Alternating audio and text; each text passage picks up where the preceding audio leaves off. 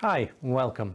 In this quick pro tips video, we would like to show you how to use the control mode and function keys using the local HMI on a Reyrolle 5 device. If we look at the function keys first, by default on the main screen, the function keys will operate the breaker. We've got the open and the close operations by default mapped. Moving into the control mode via the main menu, we press down to enter the main menu and we can move down to the control mode.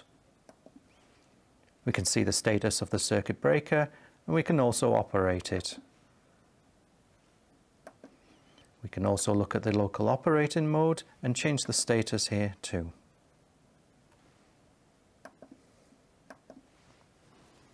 Thanks for watching this video. If you'd like more information on the Reyrolle 5 or any of the topics we've mentioned in this video, then please visit us at siemens.com/Reyrolle5.